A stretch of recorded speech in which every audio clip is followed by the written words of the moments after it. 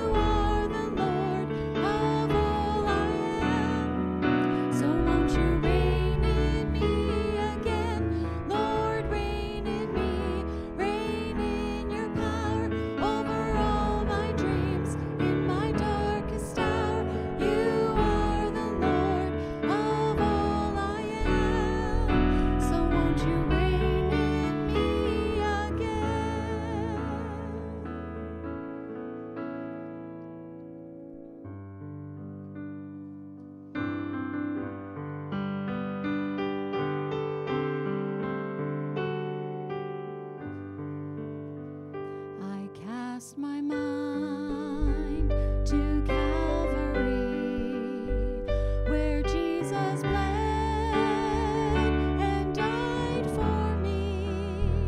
I see his wounds, his hands, his feet, my Savior on that cursed tree. His body bound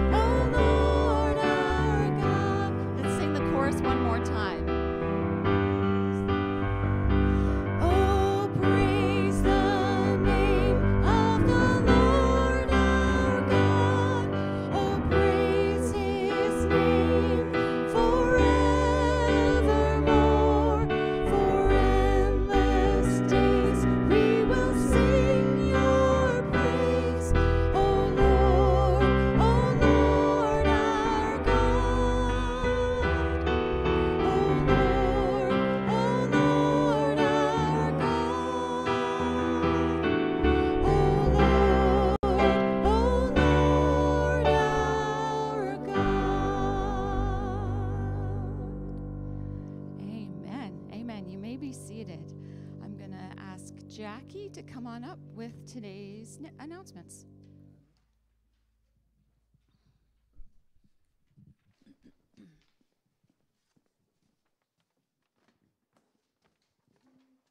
Good morning, everybody. I must be cold out. Why come when you can stay at home and be warm and watch church, eh? But thank you for coming. I just have a couple of announcements to tell you. First off, tomorrow night will be a training session on safe place, and it's dealing with sexual harassment and safety of our kids, our adults who are frail and elderly. That would be me and our teens. And so if you can possibly come, if you're interested in what is being done, but if you work in those particular areas, you really need to be here for our safety of our kids, but also it's an insurance requirement that we do train and teach our people how to safely treat one another inside the church. As well as that, I need to remind myself and I need to remind you that we're going to the soup kitchen again on February 22nd, and the sign-up sheet is on the back table if you want to sign up. Aldine and I were laughing this morning because we worked so hard the last time cleaning cupboards. They did it again last week. Apparently we didn't do a good job. So if you can come to that, fine. I think those are the two announcements. Brock has something he wants to say. As he's coming, I also need to acknowledge Emma. Emma's going away.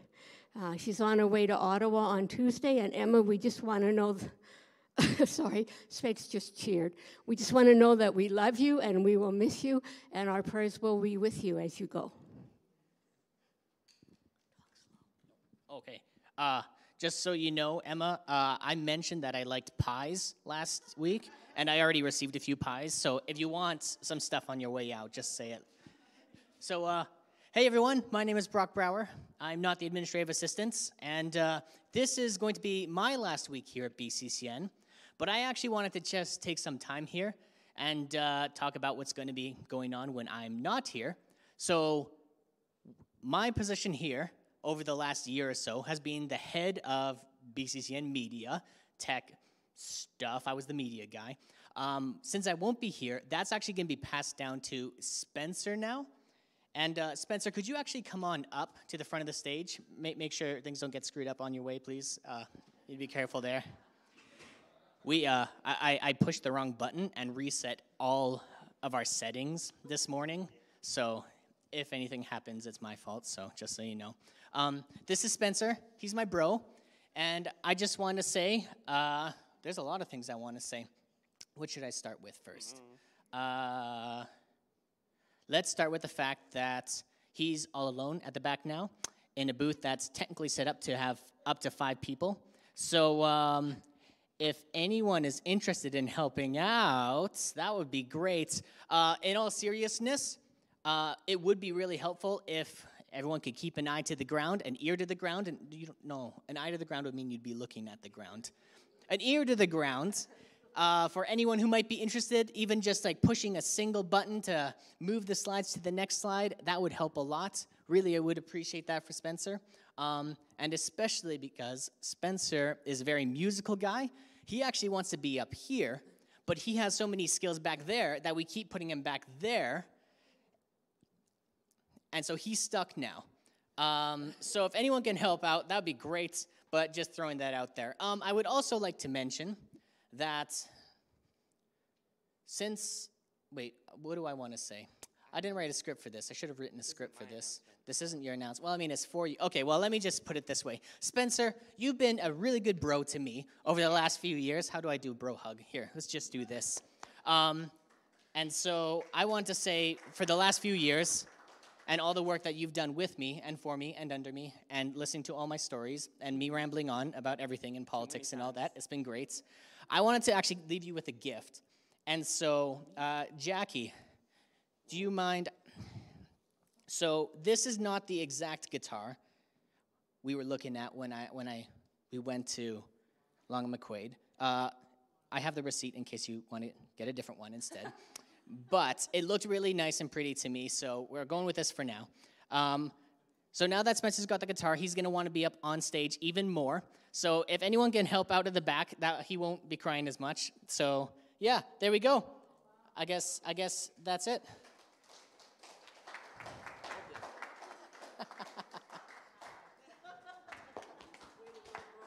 There we go. All right. We'll take a look after. We'll play some. All right. That's it. That's it.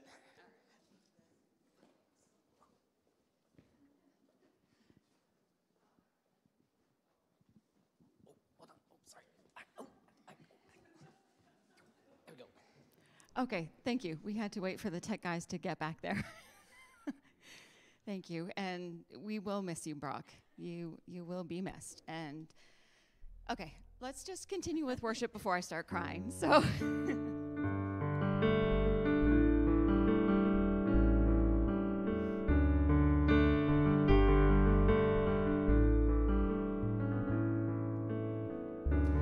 I'm forgiven because you were forsaken. I'm accepted. You were condemned.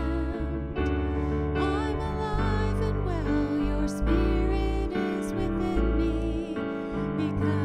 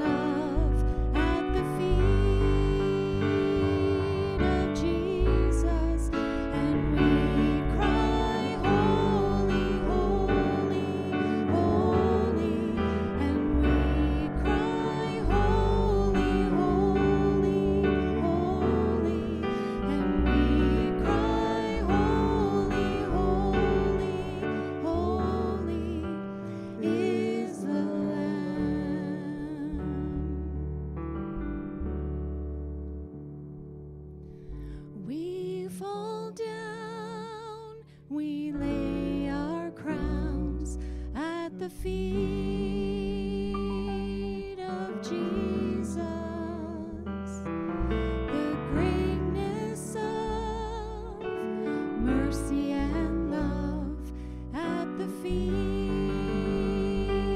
of Jesus, and we cry, holy, holy, holy, and we cry, holy, holy, holy, and we cry, holy, holy, holy is the Lamb. We're going to sing one more song before Mark comes to pray. And I'm going to invite you to stand if you're able to. And if God is laying something on your heart this morning, you're welcome to pray there as we're singing, standing, kneeling, however you need to do it. The altars are here if you need to come.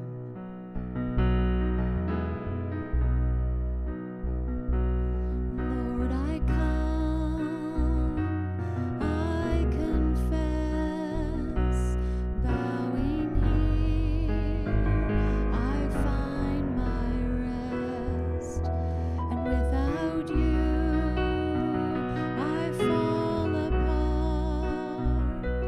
You're the one that guides my heart. Lord, I need you. Oh, I need you. Every hour I need you. My one defense, my righteousness. Oh God, how I need you.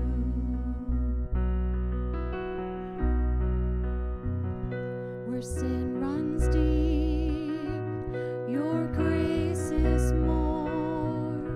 Where grace is found is where you are.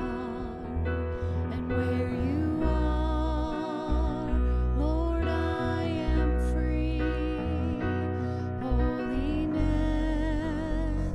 is Christ in me.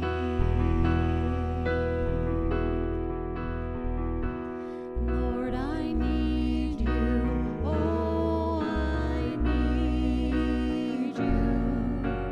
Every hour I need you.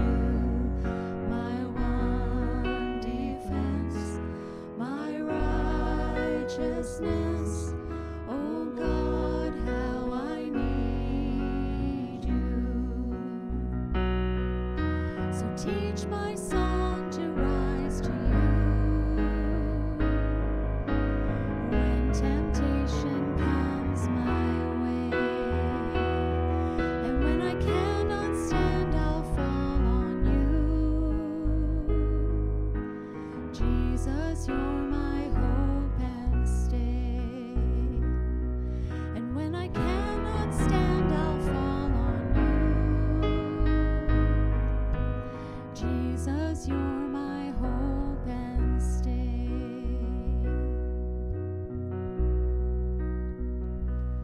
Lord, I need you. Oh, I need you.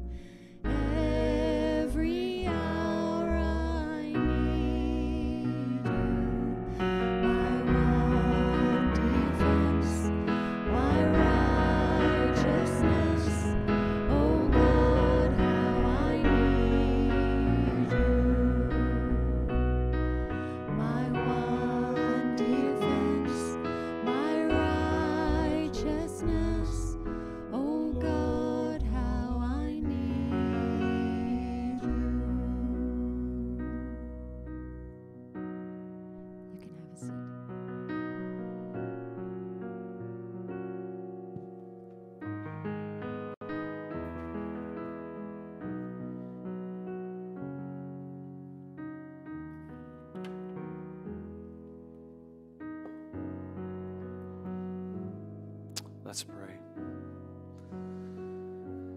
Lord God, sometimes we forget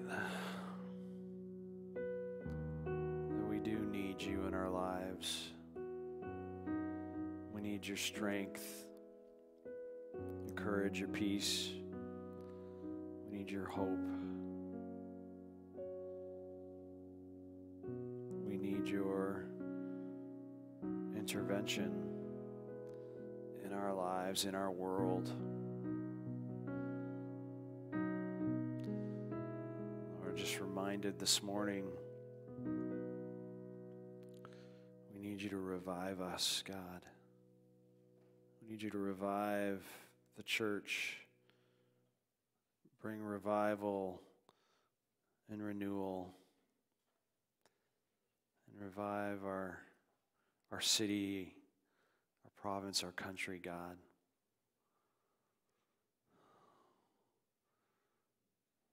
Things look challenging, to say the least, right now, Lord. Many people are concerned, even just about everyday things, Lord. And I am grateful, God, that as I was reminded that you are here, you are with us in the midst of whatever it is we might be facing. And so I praise you for that. We lift our burdens to you this morning.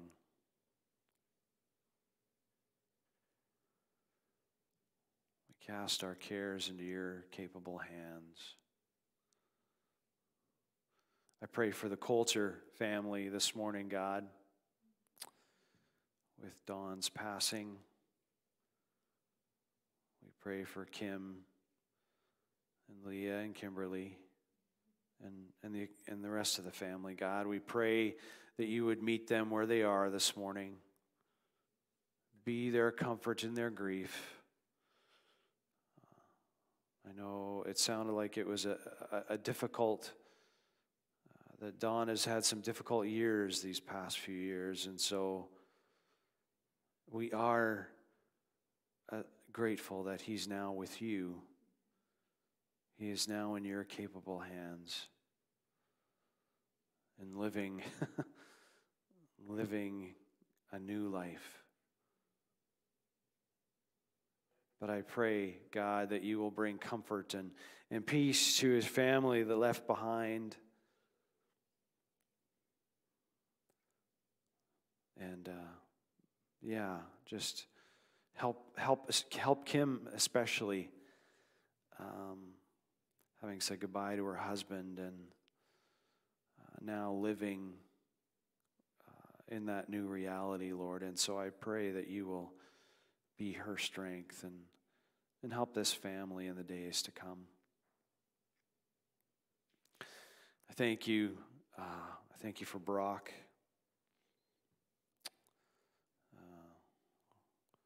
Incredible young man. I thank you for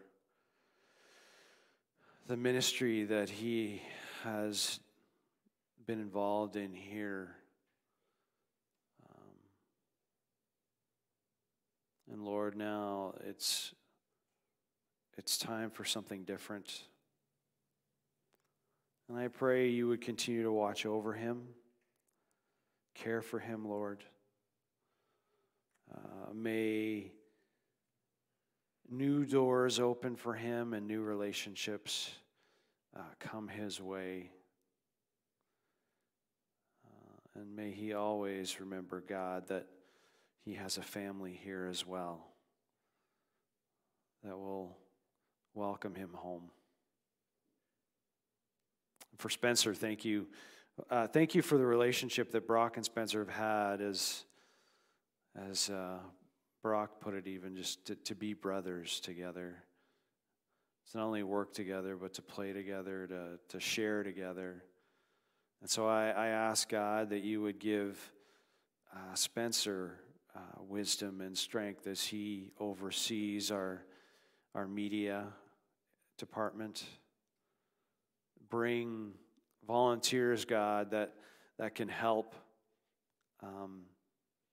help back there as well that can learn from Spencer. And God, the one thing that's constant is even in the church is that there will always be change. And so I pray that you will help us in these changes and provide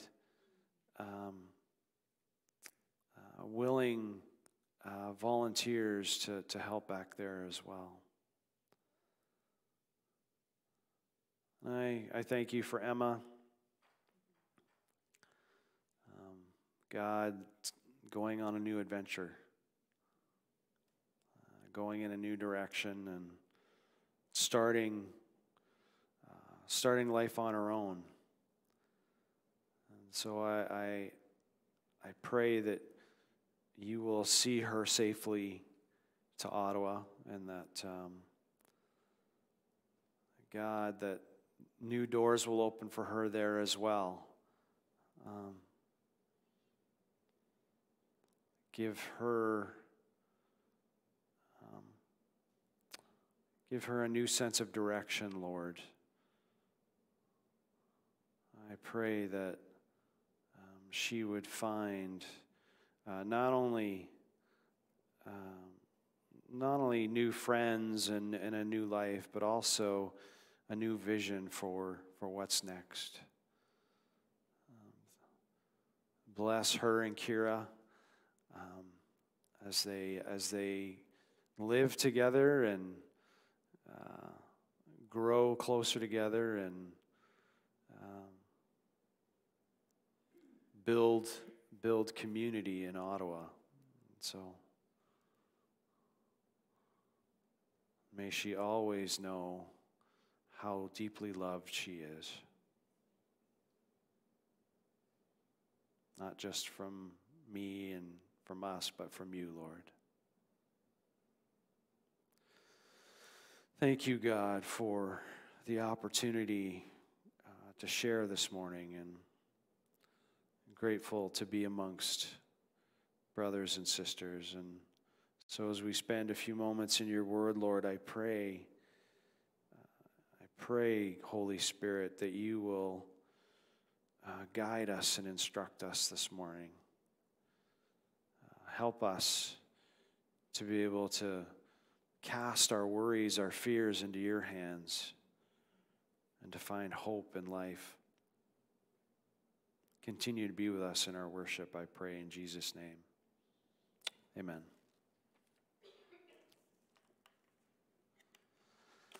It's a little strange this morning. I feel like I'm losing 2 kids. But that's what happens. Change happens. Kids grow up and move on, and that's what you want them to do. If you have your Bibles, would you turn with me to the Gospel of Matthew? We're going to take a brief look at Matthew chapter 6, verses 25 to 34 this morning.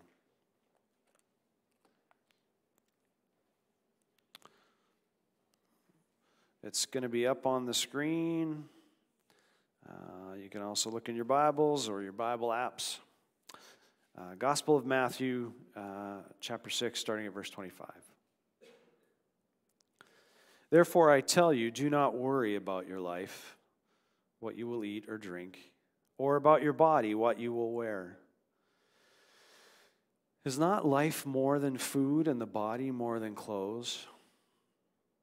Look at the birds of the air.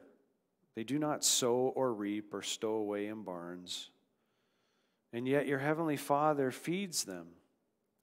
Are you not much more valuable than they? Can any one of you, by worrying, add a single hour to your life? And why do you worry about clothes? See how the flowers of the field grow. Yet they do not labor or spin. Yet I tell you that not even Solomon in all his splendor was dressed like one of these. If that is how God clothes the grass of the field, which is here today and tomorrow is thrown into the fire, will he not much more clothe you, you of little faith? So do not worry, saying, what shall we eat, or what shall we drink, or what shall we wear? For the pagans run after all these things, and your heavenly Father knows that you need them. But seek first his kingdom and his righteousness, and all these things will be given to you as well. Therefore, do not worry about tomorrow, for tomorrow will worry about itself. Each day has enough trouble of its own.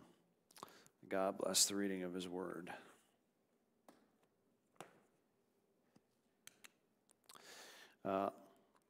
Frank Sinatra's daughter, Tina Sinatra, recalls her father's unceasing drive to succeed and make money, even when his health was at risk. If you don't know who Frank Sinatra is, just Google it.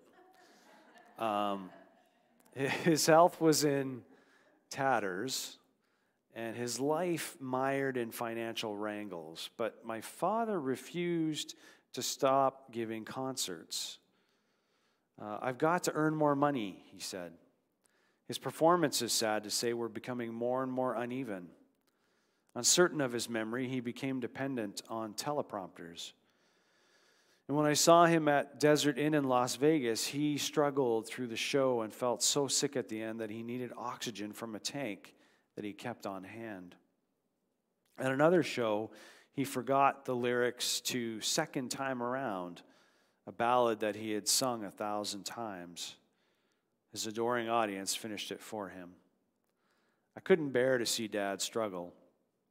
I remembered all the times he repeated the old boxing maxim, you got to get out before you hit the mat. And he wanted to retire at the top of his game, and I always thought he would know when his time came. But pushing 80, he lost track of when to quit. After seeing one too many of these fiascos, I told him, Pop, you can stop now. You don't have to stay on the road. And with a stricken expression, he said, no, I've got to earn more money. I have to make sure everyone is taken care of. And since his death, there have been constant family struggles over his fortune. This morning's passage is a familiar one, and it's one that I've preached on before, but with my short amount of time this week that I had to prepare, I thought I would revisit it so you can consider it a Sermon 2.0. Now, our passage this morning is from the Gospel according to Matthew, and we've come in the midst of Jesus' dialogues in his Sermon on the Mount. And just for reference sake, this passage is also found in Luke chapter 12, verses 22 to 31. There's lots to worry about these days. We're worried about the cost of groceries, the cost of gas. We're worried about the unemployment rate and the possible recession heading our way. We're worried about our health. You know, COVID is still around, and colds and flus seem worse this year. We worry about our family, hoping that our children and our grandchildren will be successful.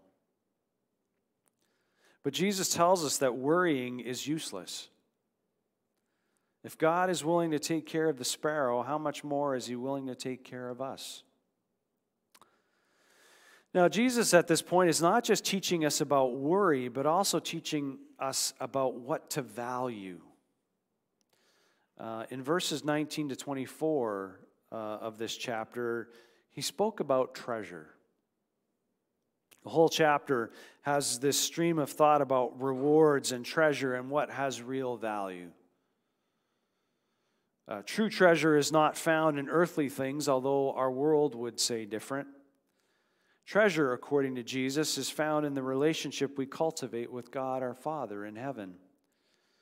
What we consider valuable is what gets our passion, our drive. Our passage this morning becomes an extension of this same idea. So let's see what we can learn together here. Why worry? Why worry? Therefore, I tell you, do not worry about your life, what you will eat or drink, or about your body, what you will wear? Is not your life more important than food, and the body more important than clothes? Matthew 6:25. In the passage, there's 3 areas that Jesus tells us, are problem areas for us. Everyday life, food and clothing, and tomorrow. Let's just take a quick look at those. Everyday life can encompass a lot, can't it? How many of you have been asked, what do you want to do with your life? How many of you are still asking yourselves that question? There is so much to do from day to day. It boggles the mind. For youth, there's getting your homework done. There's doing your chores. There's trying to get in the right school groups and getting good grades. Now, as youth, you may be worrying about what to do for the summer and trying to find a job. There's also the whole issue around peer pressure. That's part of everyday life too. Worrying about what you will be asked to do. What do I do if someone offers me a cigarette or a drink or even drugs? How do I say no to all the wrong things people want me to do? How do I stay away from premarital sex? What do I do when someone puts something nasty about me on social media? How do I respond to incorrect accusations? Now, us slightly older folks worry about getting to work on time and getting our kids where they need to get to. We worry about providing for our families. We worry about what our kids might get into. And some of those same issues that face youth still face some of us as adults as well. Then there's food and clothing. Society has built into us a fear of food. A whole industry has been built around dieting. There are health food stores, dietary clinics, and whole books written on the subject. Even fast food chains try to put healthier products on their menus to entice people to eat there. Now, some of that fear is justified, of course, when it relates to your health. It seems difficult to even be random when picking a product off the grocery store shelf. I would imagine it's even a little harder as a youth or a young adult. Companies specifically seem to target younger audiences. How many of you today spent an hour trying to figure out what you were going to wear to church? Kids worry about what to wear. They wonder, am I cool enough? Although even pastors wonder that too sometimes. Will it make me popular? Do I look okay? And of course, there's the issue of where you get the money to buy all this cool, expensive stuff. Costs a lot of money to be cool. And of course, adults worry about how to keep food on the table. We worry about whether or not we can afford to fill up the gas tank. We worry about words like recession and what that means to our bottom line. And then there's tomorrow, the future. The world gives us so many options. It's hard to figure it all out. I mean, just look at the cereal aisle. How many options there are. Let me give you a list of my career choices as I was growing up. When I was really young, I wanted to be Luke Skywalker or Han Solo. Of course, having the Millennium Falcon wasn't really an issue, but as I got older, a little older, so did my choices. I thought about becoming a private investigator. Magnum PI helped me with that one. The most serious one, of course, was I considered becoming a police officer. I even did some preliminary testing on that. And then after that, I considered becoming a lawyer. And what struck me about it was the litigation, about being in front of a jury and being able to help discover and defend the truth in a criminal court. Finally, God got a hold of my life, and I was given a call to full-time ministry. Now, I'm not going to go into how long that took me to sort out, but suffice it to say, there's a lot of sorting out that happens in a person's life who's trying to discover their future. And honestly, it may even reoccur at other seasons in our lives. It's not just when we're younger. We question things as we get older as well, wondering, what's next? Where do I go to from here? There's a lot going on in one mind, isn't there? No wonder God has a hard time breaking through sometimes. We have all these worries going on in both the back and the front of our minds. And for the younger generation, it's a wonder you can even hear your parents talking to you. But there's some answers, I think, to dealing with these worries as well.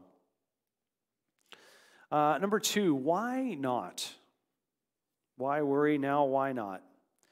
Even in the darker times of our lives, when we can't see beyond the last bill, or we're wondering where the money will come for food, God always comes through.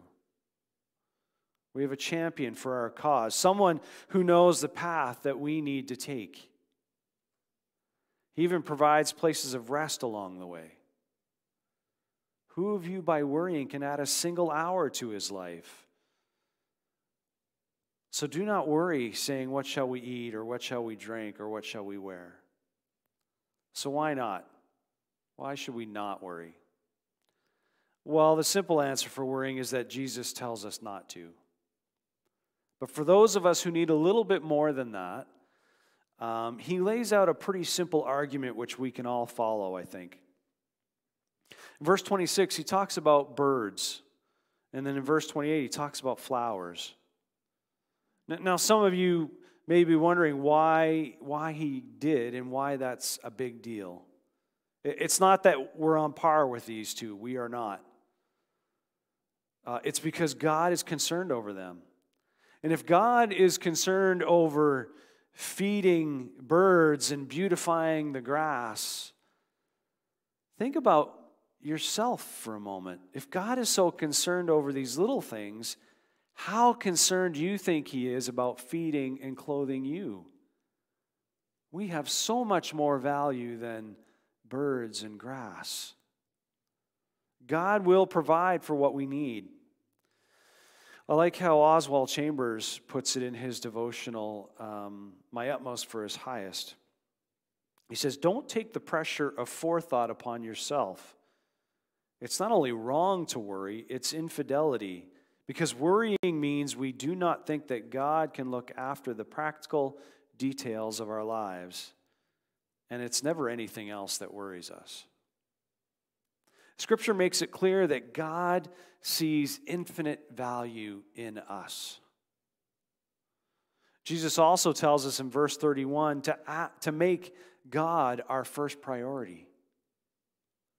If we make God our first concern, first of all, we'll be acting as God acts with us. And secondly, we'll be showing what is really important in our lives. Now, of course, I'm not saying be careless about it. We shouldn't be neglectful of our health or how we dress or who we associate with or when we have real concerns about something. Certain worries can make us cautious and careful. But most worrying is a distraction. Most of it is a distraction for us. Jerry Sitzer defines worrying this way. He says, worry distracts us more than it paralyzes us. It's like a leaky faucet we never get around to fixing. But when God is first on our list of priorities, the rest falls into place. Jesus calls those who worry pagans. Now, simply, Jesus is calling those who constantly worry unbelievers. An unbeliever lives without God, and if an unbeliever sees the Christian living in the same manner as they are, well, then why would they come to Jesus? There'd be no desire to change. But verse 33 puts it well. But seek first his kingdom and his righteousness, and all these things will be given to you as well. When we place our confidence, our trust in the King, all these things that attempt to plague us will be cared for. In God's timing, of course. So why wait? Why wait? Therefore, do not worry about tomorrow, for tomorrow will worry about itself. Each day has enough trouble of its own. Probably one of the greatest fears in the world is not having a future. A flower has more value than what a king's wear, and yet its time is so short. Well, what do you perceive your value would be? Think for a moment the sacrifice that Jesus made by dying on the cross for a group of people that do not deserve it shows the true value that God has placed in us. Worrying about the future is a fruitless cause. There's a funny thing about the future. We don't really know it. The future is something that could happen, but there's no guarantees. Worrying causes our imaginations to come up with all kinds of crazy scenarios that will never happen. Worrying also leads us to indecisiveness. In every season of life, there comes questions that we need to ask.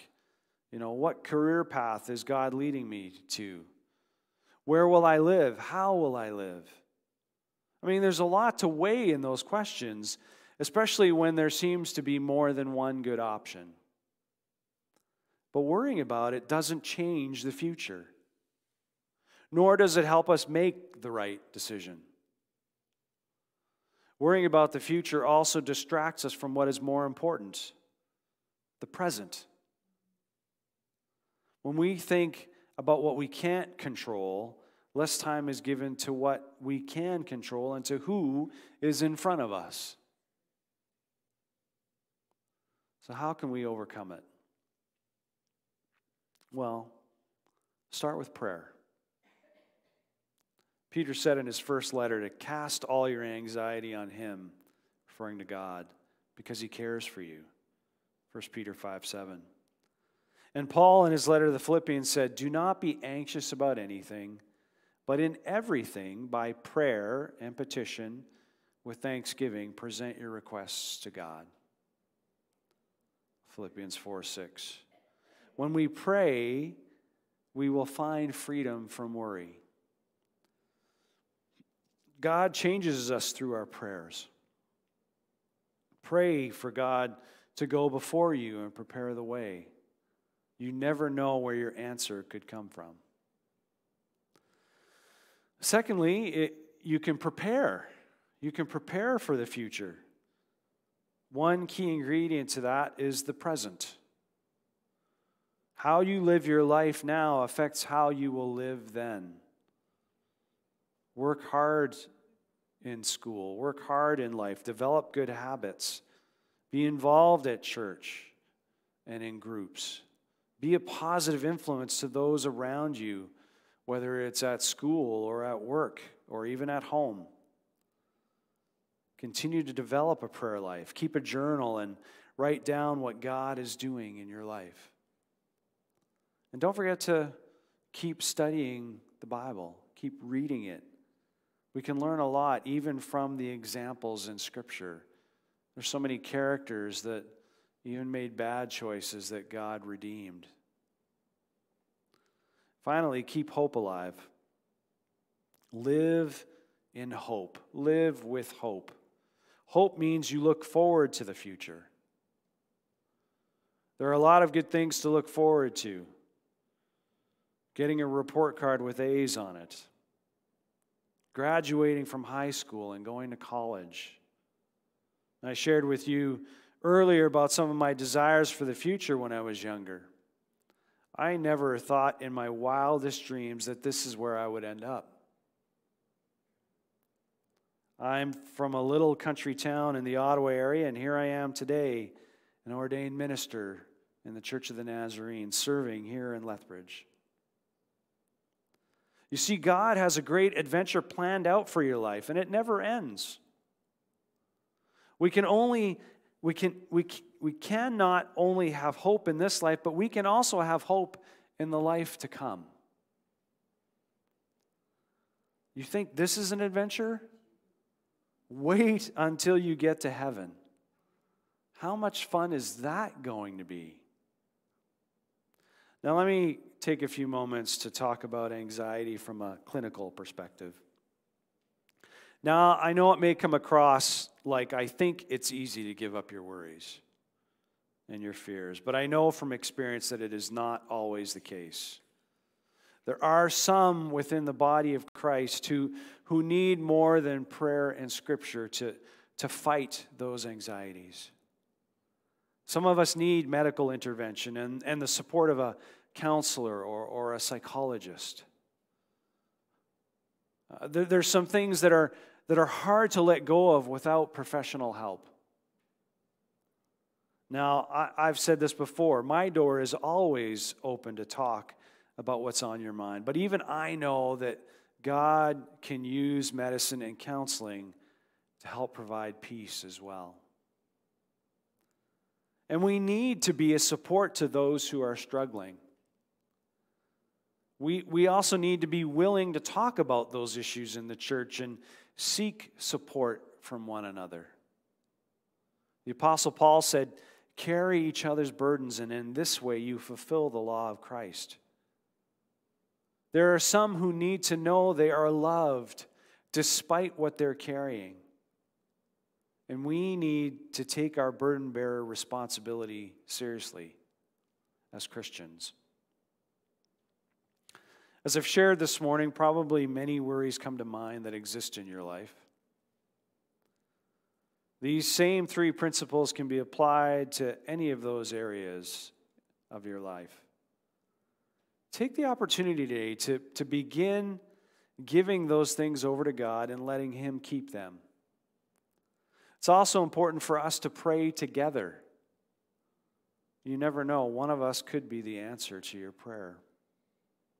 Share those worries and fears with a small group or Sunday school class.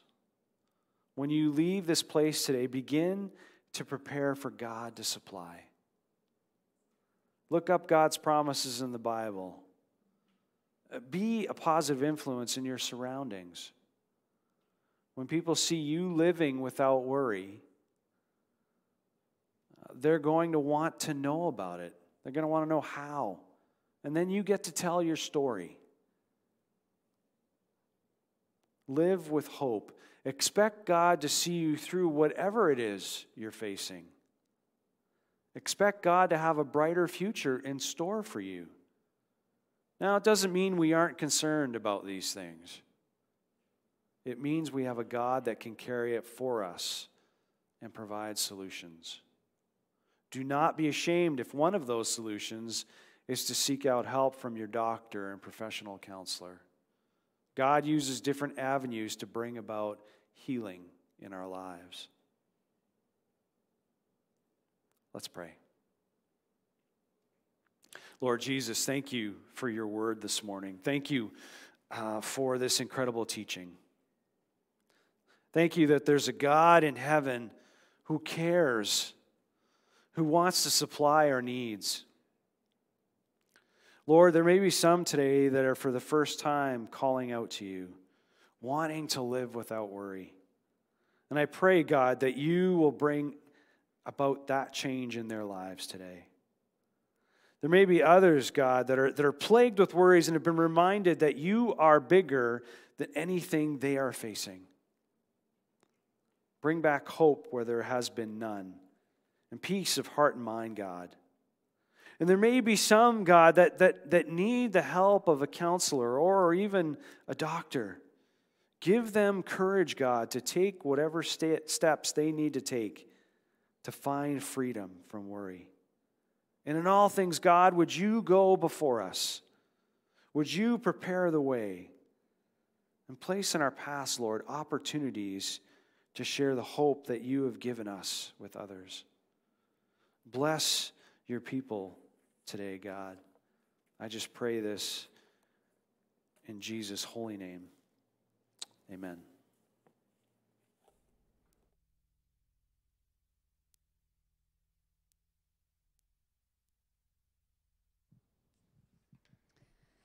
Let's continue worship. We're going to sing 2 songs before we go today.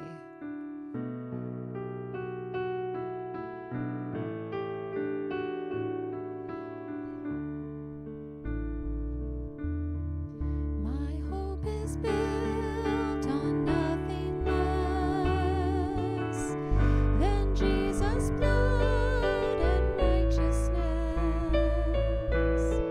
I dare not trust the sweetest name, but wholly trust in Jesus' name. Christ alone, cornerstone, weak made strong in the Savior's love. Through the storm, He is Lord, Lord of all.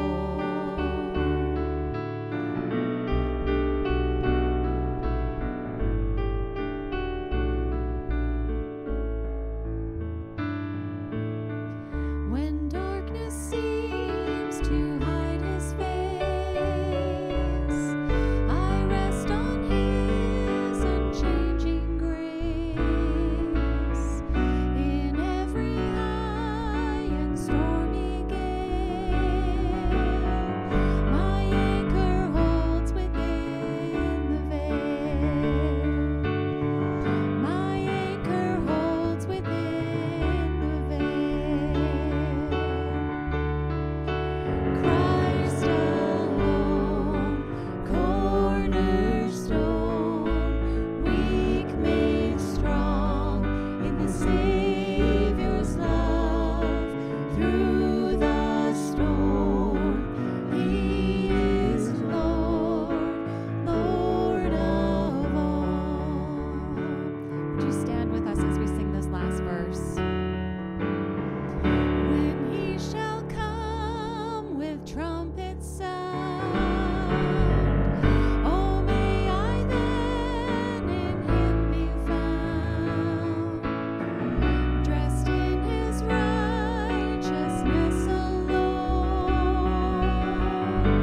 faultless stand before the throne.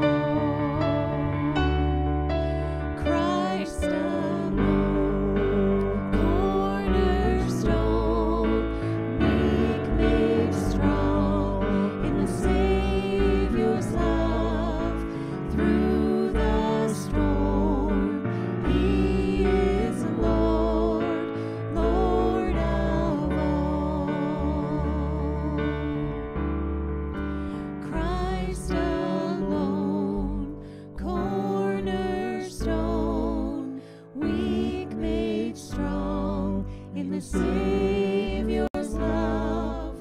Through the storm, He is Lord, Lord of all.